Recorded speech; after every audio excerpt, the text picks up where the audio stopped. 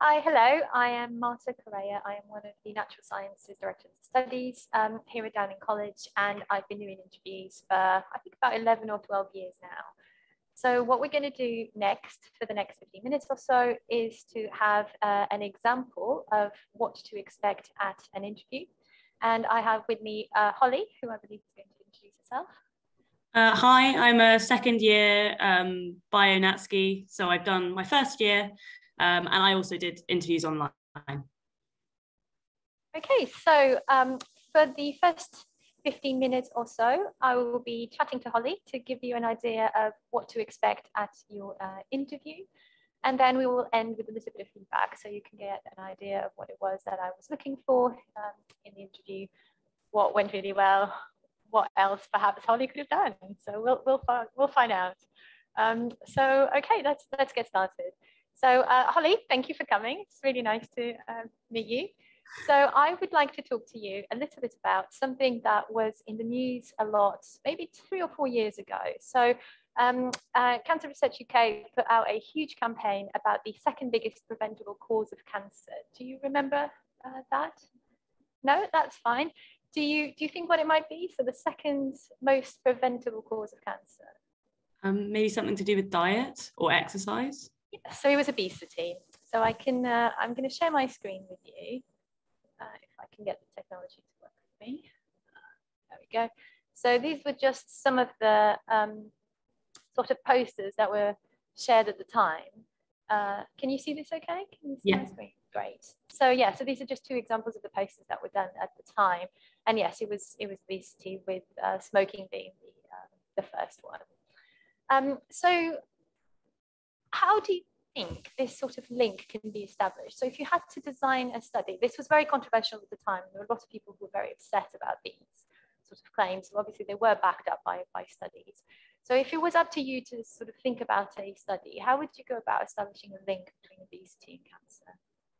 I suppose through some kind of study, having a control population who potentially don't have cancer matched with a patient population, so a population with cancer, and then seeing if there are any kind of correlations, so I suppose with obesity or any other kind of things like smoking. So potentially using some kind of survey and trying to make sure that it's in some way a matched control and patient population, though obviously not too matched because you want to be able to see correlations. So you'd be looking at sort of controlling perhaps other risk factors and then seeing whether, say, prevalence or progression was worse in the group that was at heavy weight. So yeah, all good ideas. So if I give you, because obviously the link with cancer, it wasn't with all types of cancer, but I believe it's 13 types of cancer where this link has been established. And one of them, as you can see on the list there, and one of the pretty big circles is actually breast cancer. So if I give you a more specific example, and obviously you mentioned correlation a lot, but yes, perhaps correlation is not causation. So yes, thinking about that specifically around breast cancer, what sort of study do you think? So maybe looking at having tracking people over their lifetime, so as in changes in obesity over lifetime as risk as well, because I suppose as a way of controlling for genetic factors. So maybe I know breast cancer's got the BRCA1, so maybe with people within that population, seeing if people who are more obese have a higher risk of also developing breast cancer. Yeah, I'm not sure what else. Well, I'm sure there are other. So let me show you some data from one of these studies. So this is just a graph I took from one of the papers suggesting for now, a link between obesity and cancer. So I'm going to give you just a few moments to look through this, and then when you're ready, let me know and we'll have a chat about what's been shown here. Mm-hmm.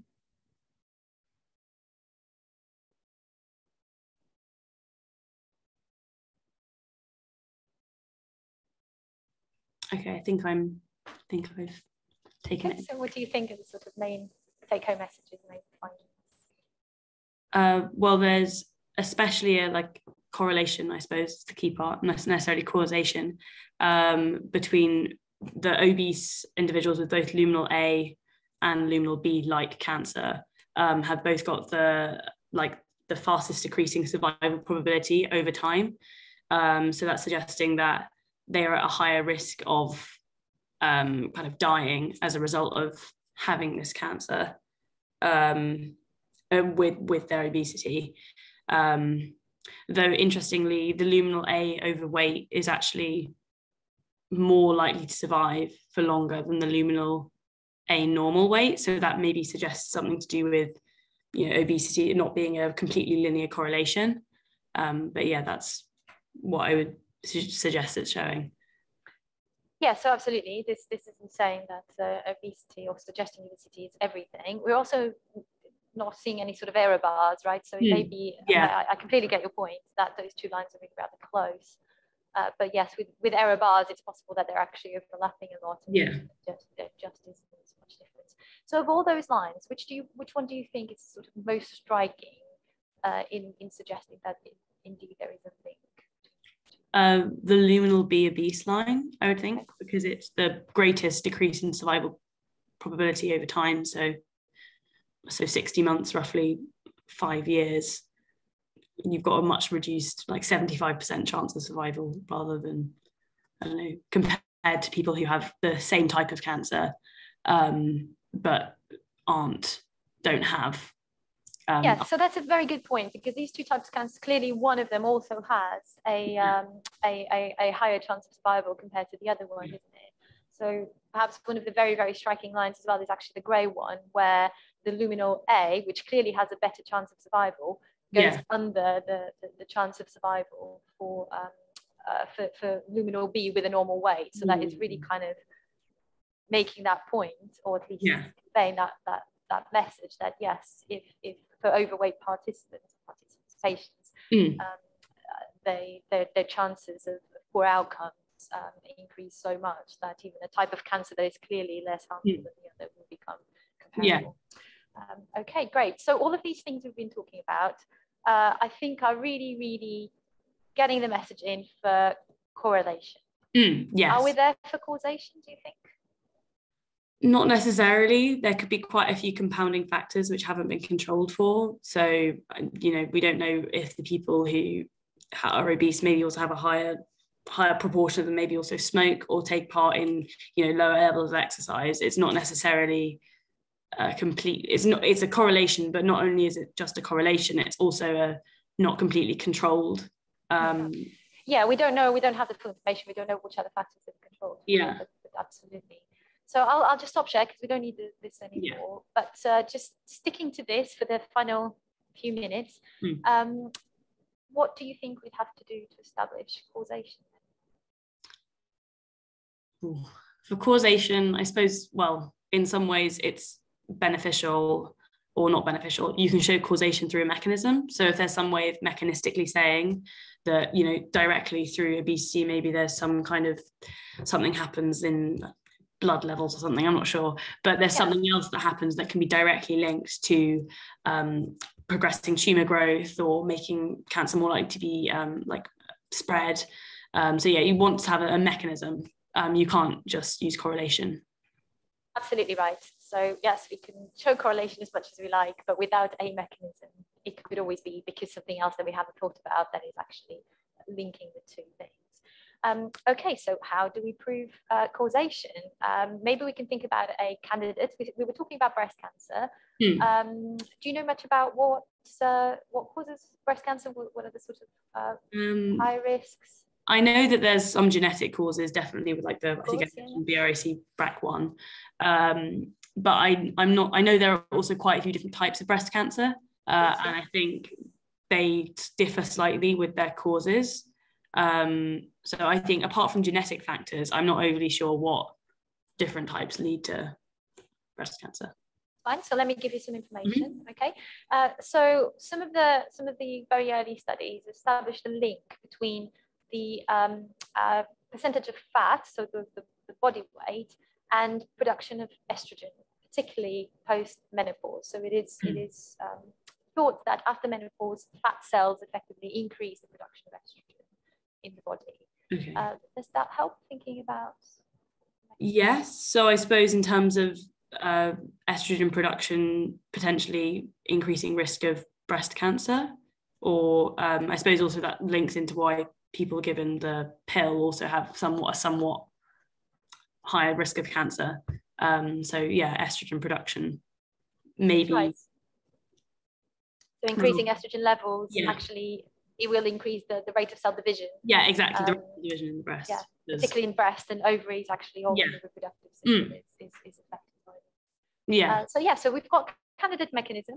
So very final thing, how would you go about designing a study to prove causation with this mechanism that we've identified?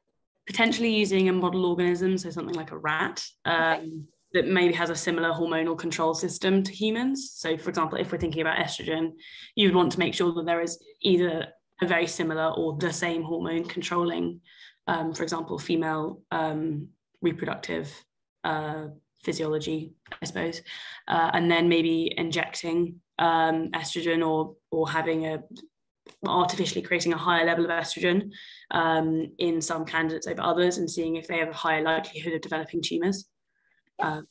Absolutely. And you talked about model mechanism. Why wouldn't you do this in humans? Because it's unethical. It is. And also because the generation time span. So you want to see over a long period of time, especially some cancers if it's involved with postmenopause, you'd have to wait for a really long time to see if there are any effects. And then it would be hard to get any kind of statistical power, or limit, you have less statistical power. Okay, great. I think that's everything from me. Thank you very much. Thank you. So how did you find that, Holly? Yeah, it was good. I think it was very reminiscent of the parts I remember of my old interview. So kind of having it being quite a fluid discussion based on what you can kind of give back based on a question, and how the question kind of keeps going deeper based on one topic. But yeah, it was interesting being back in the hot seat. Yes, this time you get to find out what I thought about it, which you didn't through your first interview.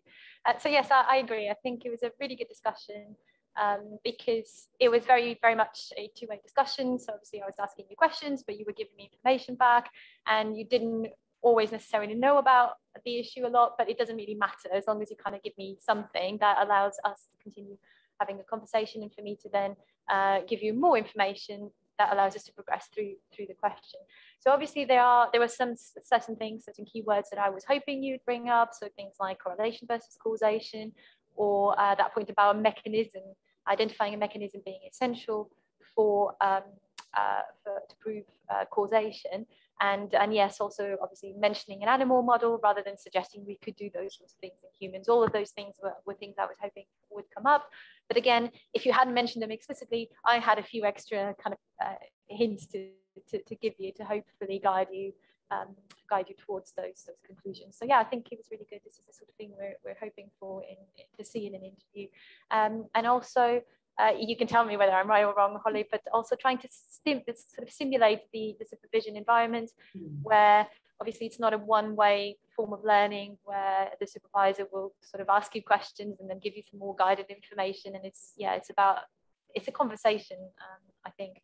So yeah, I say this a lot to potential applicants, that actually it's a two-way interview, because you're also interviewing us to see whether the supervision system suits you or not. I don't know if anyone ever believes me, but yeah, I think it's actually a really, really good way of interview, finding out for both the applicant and us whether this particular person would do well in supervision.